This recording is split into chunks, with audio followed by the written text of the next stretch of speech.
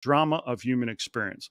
And that comes from an article written in Human Technology Relations from the University of Twente.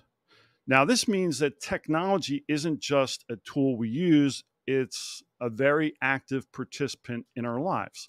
So think about that. When I was 21 years old, technology for me consisted of a 1967 Plymouth Grand Fury 4-door with 900 miles that I got from my grandmother. There was no internet. There was no smartphone. There weren't even cellular phones or flip phones at that point.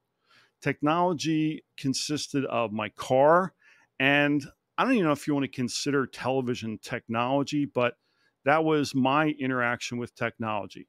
In terms of coding, I took classes at school and in college on COBOL.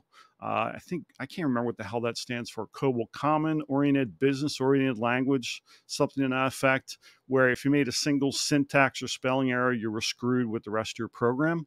So that was the limitations of my interaction with technology in my high school and college years.